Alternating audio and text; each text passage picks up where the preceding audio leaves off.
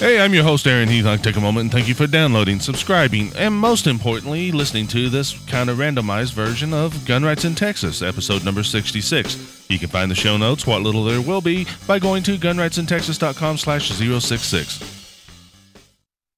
Now, I'm not going to do a carry tip or any of that today because, well, I have no show notes. I have been very busy. This week, I've got family coming down the week that you're going to be listening to this episode, I got family coming down. I'm going to be meeting with them. So at work, I've been getting ahead of basically getting ahead of the curve and where I'm supposed to be. That way, when I come back, I won't be too far behind. Now, I'm not taking a full week off. I'm taking a few days and I'm back at work, and hopefully I won't be behind when I go back. However, the reason this is important is I haven't had time to actually put an honest-to-God good episode together, and I figured, why not just simply do a sit-down and discussion on some of the things that I did during the week. Now, with that said, I'm going to run the audio clip on how to get the show and the audio clip where to find the show via social media, and then I'll come back and actually touch on the topic.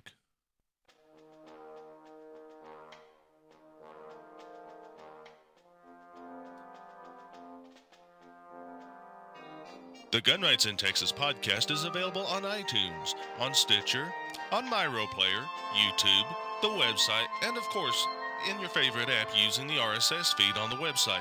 With all those options, there is no excuse for not subscribing. Links to all these can be found on every page of the website. Okay, there's a little bit of a skip in that one. I apologize. It seems that the tablet has a mind of its own. I use a tablet for a soundboard simply because it gives me options that I don't normally see elsewhere, and this thing recently updated, and it seems to ignore when I tell it to turn off the Wi-Fi. I don't know why. However, the audio clip to tell you how to find the show on social media is next, and then I'll come back and hit our topic.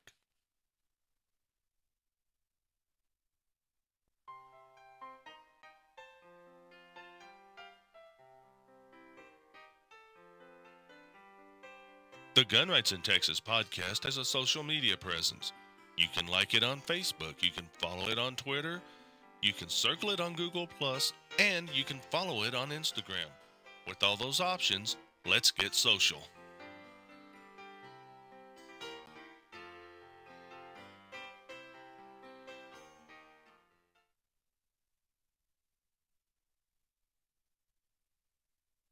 Okay. Well, where to start? Today was technically, I guess you could say it's my first day of vacation time, but I spent a lot of time today helping out a friend and doing some other things. So, and this tablet is still giving me problems. I apologize on the quality on the Get Show and the social media audio clips, but hey, this is a seat of the pants episode with little to no planning, so it's not going to get any polish. One of the things I did was my friend, he took his motorcycle in to have it serviced and get some parts added on. And the beautiful thing about it all is he needed somebody to give him a ride while his bike was in the shop for a few hours. Me being who I am, sure, I'll help you out. I run to Lubbock, I pick him up, and, well, suddenly things start clicking. We're going to gun shops. Now, if you'll remember, I went in and I had an interview with a gentleman from Sharpshooters in Lubbock. And I don't remember what episode that was, but if you go back, you can find that in the show notes and download the audio and listen to it. But we went into Sharpshooters, looked at their inventory, rather nice. They have a very wide selection of firearms. Then we checked out a few other places, including Lubbock Shooters Group, which they're not in the same location anymore. It's been a little while since I've been in there, but they moved. They're still a Class 3 dealer. They still have all kinds of shiny, pretty things, and The store's kind of a upscale store. It's almost like walking into, well, to be perfectly honest, it's almost like walking into a high-end retail clothing shop. I mean, everything's on pretty displays and everything's nice and shiny, and the floor, you could tell the floor is extremely clean, but there's something about the floor that makes your shoes kind of want to stick to it.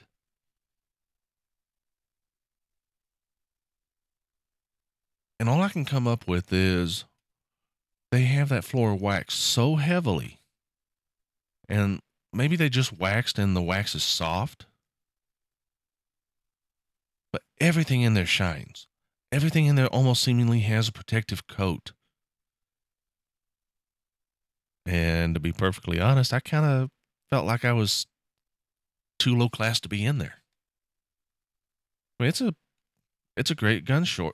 I mean, it's a great gun shop. Don't get me wrong, but it's too pretty, it's too clean, and it's too shiny. I know that may not make too much sense to some people, but I think the target audience or the target market, let me get my tongue untied here, is somebody besides me. I mean, they do have various holsters, and they have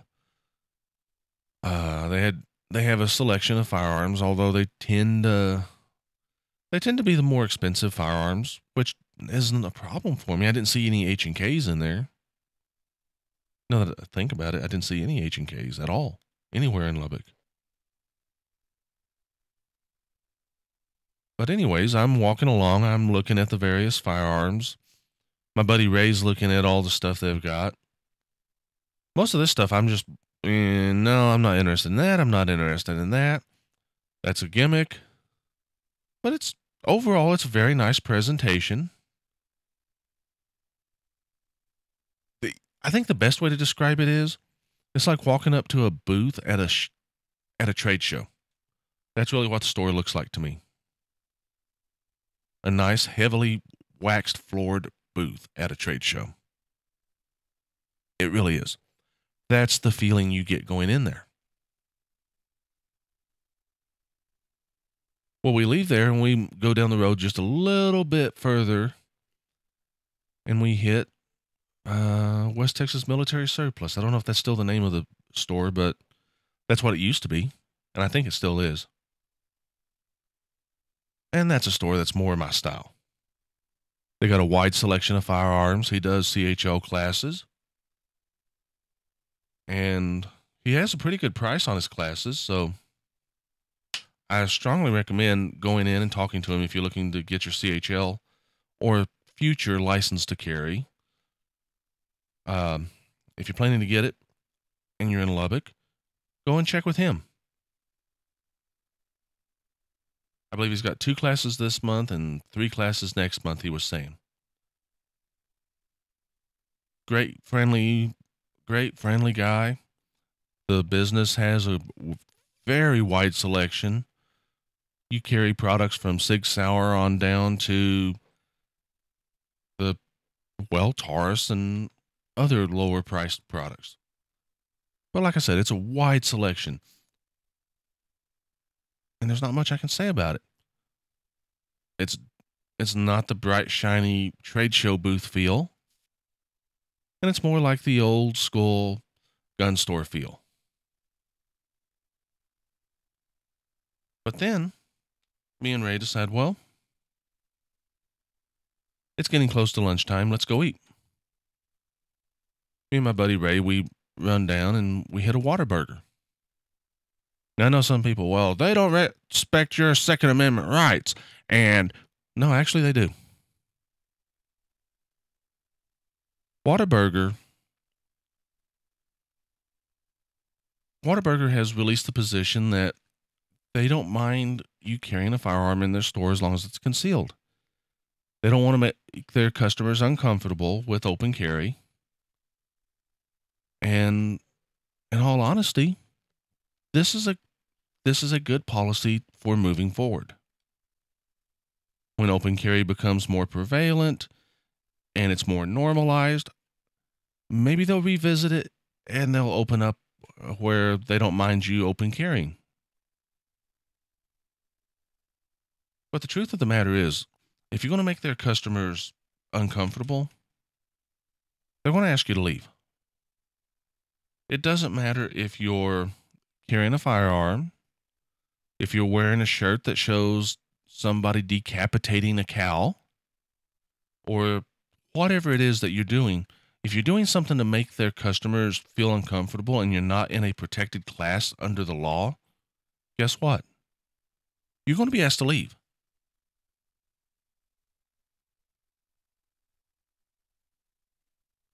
Considering that, Whataburger could easily say, okay, we're just going to ban the carrying of firearms at all on our premises. But no. They don't want to be the target of Bloomberg in regards to the issues that we're facing Chili's and Sonic and I believe it was Wendy's or Burger King. One of those. They don't want to be the target of one of these groups like Moms Demand Action or Mayors Against Illegal Mayors Against Guns or whatever the group's name is.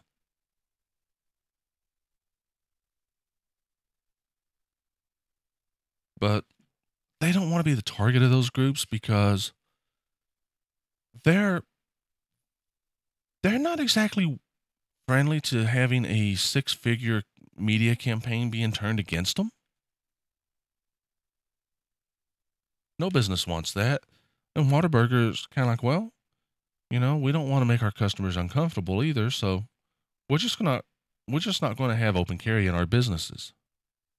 We'll allow concealed carry, and the same people that can legally open carry can legally conceal carry. So we're not banning anybody from being in our business. We're just saying if you're going to come in here and you're going to sit and eat, then please carry concealed. Don't alarm our customers. Don't cause a scene. And that's not hard to understand. Do I think that they could do a better job on their gun policy? Yes. But I don't think that right now is the time to push it. So I'm sitting in there. I assume Ray's carrying. I'm carrying. We're sitting in Whataburger, enjoying some great Texas food while enjoying our right to self-defense because we have our defensive tools with us. We finish up and we leave. I take Ray back to the back to the Harley dealership. Take his old windshield that he's keeping. And it's kind of hard to transport an extra windshield when you're on a motorcycle, so his windshield's in my Jeep. I'll take it with me when I go to his house next time and deliver it to him.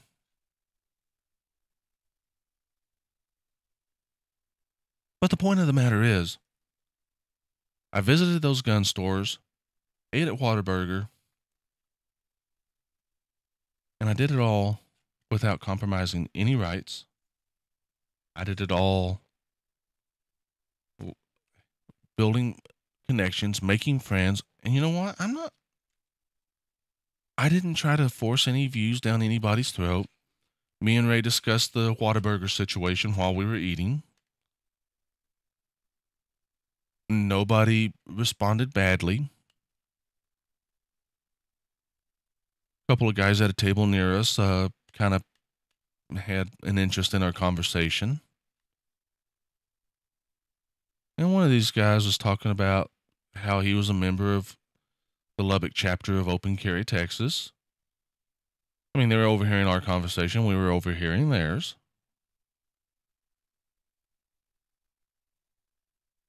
And the point of the matter is, I'm sitting in Whataburger. I'm armed. I'm not in violation of any policies. I'm enjoying my food. The people around me are enjoying their food. And nobody is having a panic attack. And nobody's being made to feel uncomfortable. If somebody felt uncomfortable with our conversation, all they would have had to have done was say something and we would have changed our subject. Because when you're in public, you do have to make accommodations for those around you. Your rights end where theirs begin. Your right to keep and bear arms does not mean you can make somebody else a pack mule to carry your weapons for you. Just like their right to choose their religion doesn't mean they have to force their religion or lack thereof onto you. Nor are they allowed to. And that's really where we're going with this.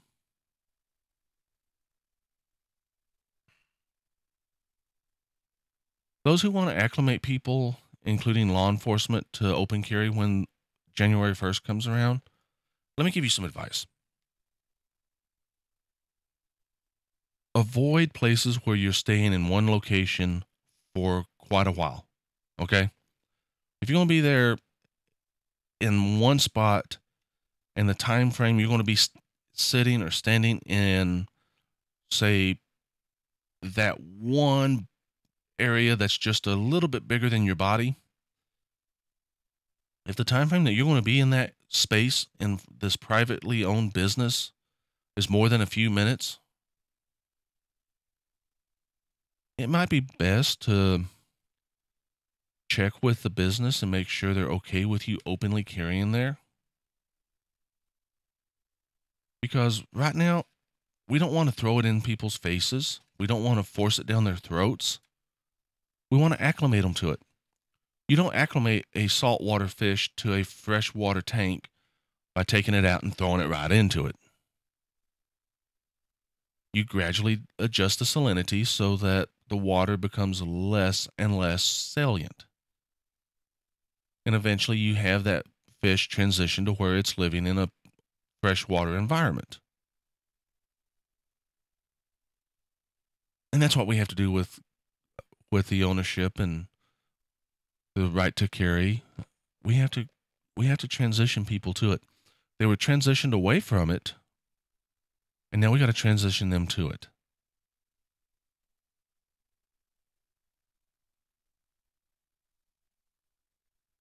The point of the matter is, if you're going to go out and you're going to really advance gun rights, we've got 2 years to get everybody acclimated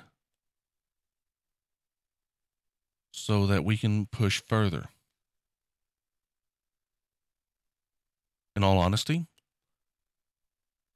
I don't really see any push for unlicensed carry to be successful in the next session. It all hinges on how people react to open carry now. Our best bet may be, and this is just my opinion, but our best bet may be that we take and we run, I don't know,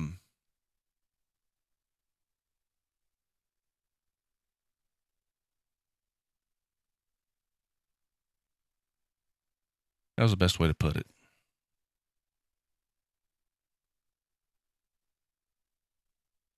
Maybe we take and we have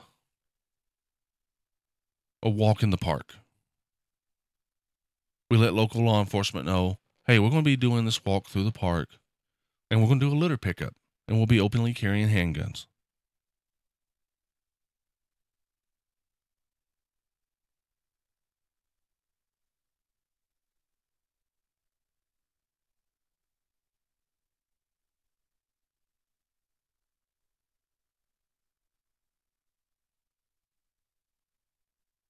And then maybe we do this thing where we see somebody on the side of the road with a flat tire. Maybe we pull over, ask them if they need help. If they say no, we go on our way. If they say yes, we offer to change their tire for them.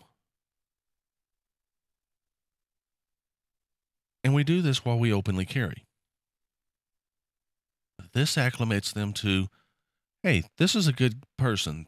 They're they're doing something good for me or they're doing something good for the community, and they're not trying to force me to look at them. They're not trying to force their gun rights down my throat. What I'm trying to say is, while we try to acclimate people to open carry, what we really need to do is be normal.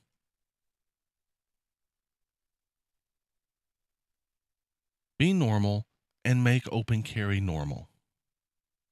That's how you acclimate people to it. You don't acclimate somebody to open carry by forcing them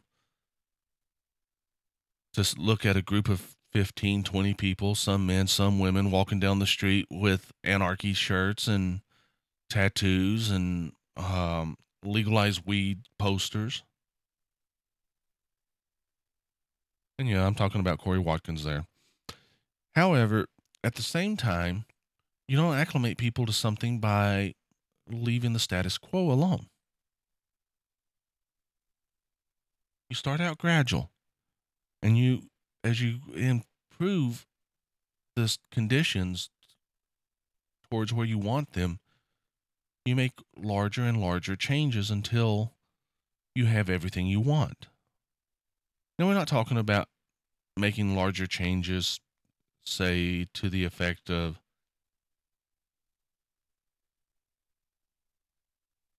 an exponential change. If you go to one place this time, you do 2 the next time, and then 4 the next time, and then 8 the next time, and then 16, and then 32. That's exponential growth. You don't want to do that. You don't want to double or increase it in a manner that you're doing things too rapidly for people to adjust. You want to do something and you want to get people to adjust to it, and then you want to move a little further and get them to adjust to it. And you move just a little bit more the next time, and a little bit more the next time. And in the end, your final step may be twice as much as your 5th or 6th step. But you have transitioned everybody to it, and they're used to it. And that's what we have to do. The reason that there was such a negative backlash to the open carry movement here in Texas, and people will say, well, open carry Texas got open carry passed. No, they didn't. They tried to kill the bill that passed. They were telling their members, oppose licensed carry, and they held that position right up until the doctor came in, pronounced unlicensed carry dead, and then they transitioned over to, yeah, we made this bill happen. No, they didn't.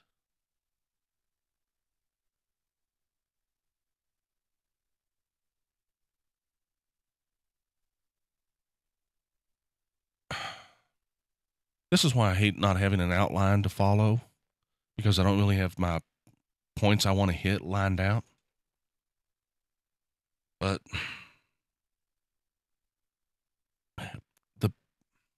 and this is a hard thing to describe.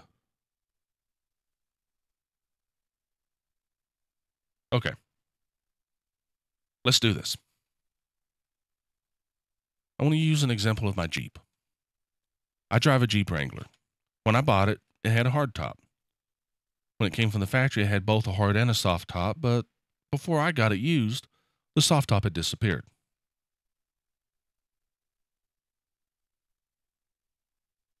Now, personally, I love hopping in my Jeep with the doors off and the top off. I do hate driving in it when it's raining and I don't have a top or doors. So I went out and I bought me a soft top. And then I really didn't like having the full doors. And I had a hard time finding half doors, so I bought some of the fabric doors. Yeah, they're noisy as all hell. Excuse the language, but they are. They're noisy. Going down the highway at 75 miles an hour, they let a lot of wind into the cab. But at the same time, I like them. You know, the first time I drove my Jeep, if it had been set up the way I drive it now, I wouldn't have bought it. It'd be too noisy. But I've acclimated myself to where I enjoy it set up the way it is. If the first time I drove it, had been topless and doorless, I probably would have enjoyed it unless it was raining. And then I wouldn't have bought it.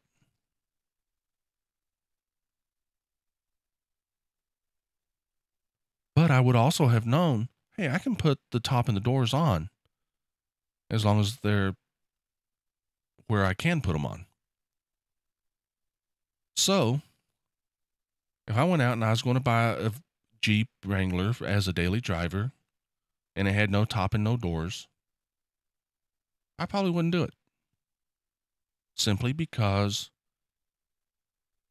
I would have no tolerance at all for the elements when it's cold or when it's wet or cold and wet. I would have no tolerance for that.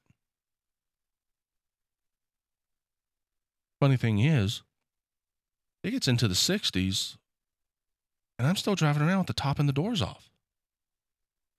I wouldn't have bought it. I wouldn't even have thought about driving it like that when I bought it. But it doesn't bother me when, fall's here and temperatures are dropping. It doesn't bother me then.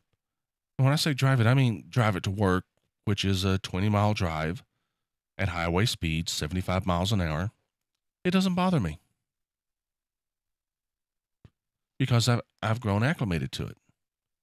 I wouldn't have enjoyed it when I bought it, and it might have caused me to change my plans on another vehicle. But I acclimated to it. And the way I acclimated to it, I'd take the top off and I'd leave the doors on. And then I took the top and the doors off. And then me and a couple of friends, we left, they left where I work, came to where I live.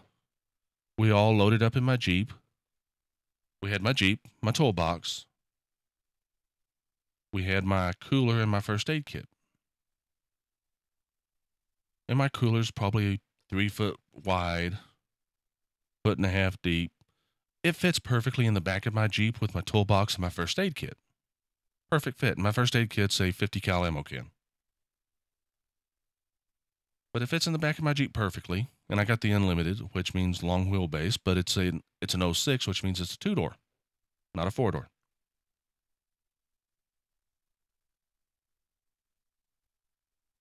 And we're driving, we get in the Jeep, no top, no doors. And to them, it was a novelty. It was neat because they'd never ridden that far in it. And we drive, 4 hours. We end up in Groom, Texas. We check out the giant cross right there just off the interstate. And then we head back towards Amarillo. And we stop at the Bug Ranch, not the Cadillac Ranch, but the Bug Ranch. It's kind of a parody. And then we head back to where we live and work. Well, it was a novelty to them. But I had acclimated. At one point, they were complaining, hey, we need to slow down. This wind's bothering us. It didn't bother me. It didn't bother my buddy that rode with me a lot on with the top and the doors off. We both enjoyed it. The other two guys, not so much. But we had acclimated to it and they hadn't. We were up in front where we had the windshield protecting us from a lot of that wind. They weren't.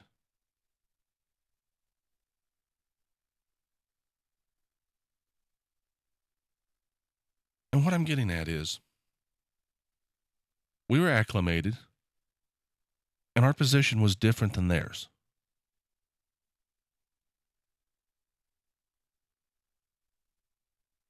When we're open carrying in public, we're acclimated to that.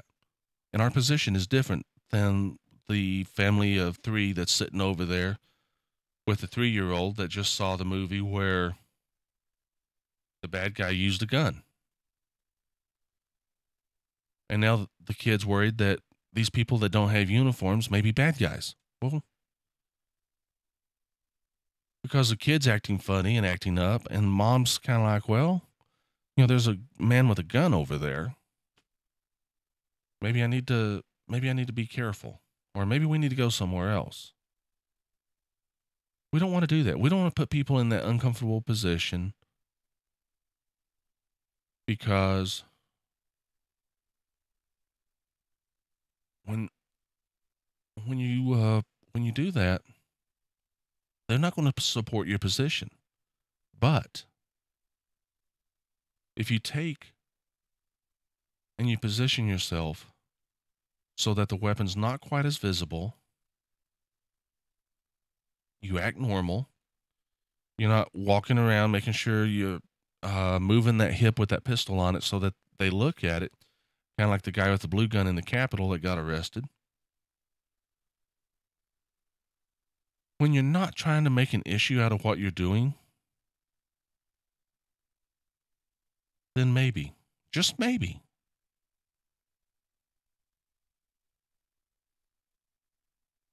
you can be the one that goes out there, and instead of making that family uncomfortable, you sit there, you eat your burger. They don't see your gun because you've positioned yourself where it's kind of concealed between you and the wall, or maybe between you and someone else, and they don't see your gun. You get up, you put your food up, and as you're walking out, they see the weapon and they think, oh, wow, I never knew it was there. That's a whole different reaction to it than when they're sitting there eating and they're wondering, why has he got a gun? Because to us, that's nothing to worry about. To a soccer mom who's read all the material and literature that her pediatrician gives her that says guns are bad and that you have a 5 billion % chance of a death in your family if you have a firearm in your home, this might not be a comfortable situation for her.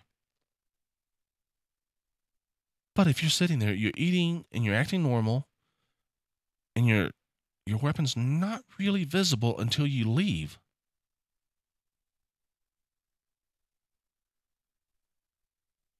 guess what? You have done far more to acclimate her than sitting there eating and talking about going to the range, or eating and talking about, well, if somebody breaks into your house, you can shoot them because yada, yada, yada. If you're not talking shop and you're acting like a normal person to them, and then you get up and as you're leaving, they notice you're armed, they accept it. And what you've done is you've acclimated them just a little bit more to the sight of a firearm. Basically, they didn't see it. They didn't know it was there until you left. And now, all of a sudden,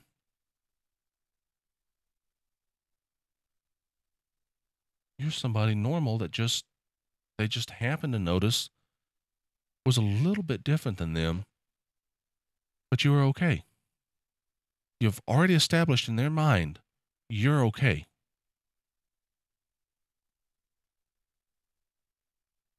The problem with doing a march with a long gun is you can't make it seem normal. You cannot be a normal person with a firearm that's visible to somebody, because they have been decent. They have been conditioned to where the sight of a firearm means danger. And if you have a long gun and you're sitting there eating, that long gun's going to be visible. There is danger present, and they don't want that. But if you're a normal person, you're sitting there eating, you're not talking about anything that might cause them to have red flags pop up, then you get up and leave and you just happen to be armed. It makes a whole different impression. I'm repeating myself. So let me run the audio clip that tells you how to get in contact with me.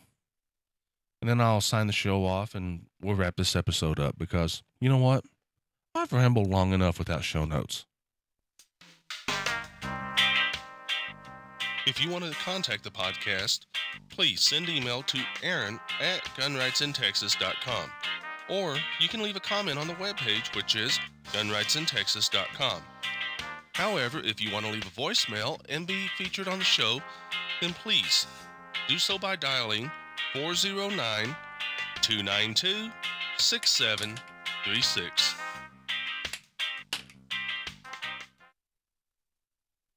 Well, you may have heard some noise in the background. I am working on something. I told somebody I would bribe them to get their concealed handgun license. And I'm working on something to do just that. And I may talk about that later. But anyways, on my way home from Lubbock, I decided there was a gun store I hadn't seen or hadn't been in before in Brownfield, Texas. So I thought, you know what? I'm going to drop in and see what's going on there. Now, this is more like what I like to see in a gun store.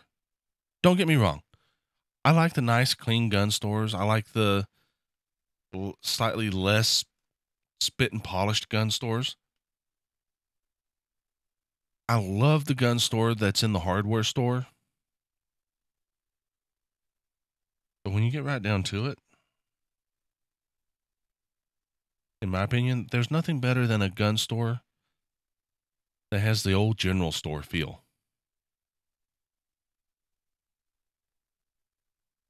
And in Brownfield, Texas, as you're heading south on Highway 385, and I think it's US 62 385, as you're heading south, you come across a business that's on the west side of the highway called Dan's Trade Lot. They have a sign out front that says gun store. And I got his card.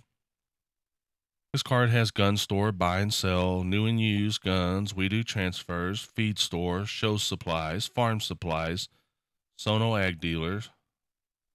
I don't know much about the agriculture business. I live and work in Gaines County, and I don't know much about the agriculture business, okay?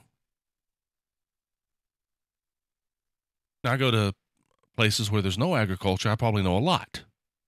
But here in Gaines County, I don't know that much. I couldn't tell you one brand name from another.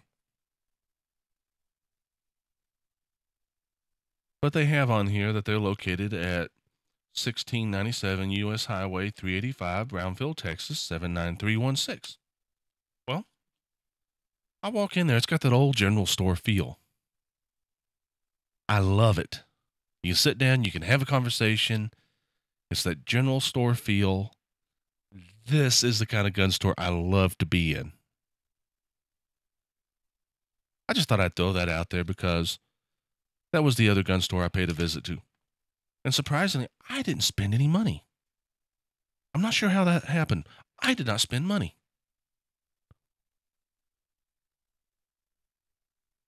But hey, all I can say is stay safe, carry responsibly, because episode 66 is signing off.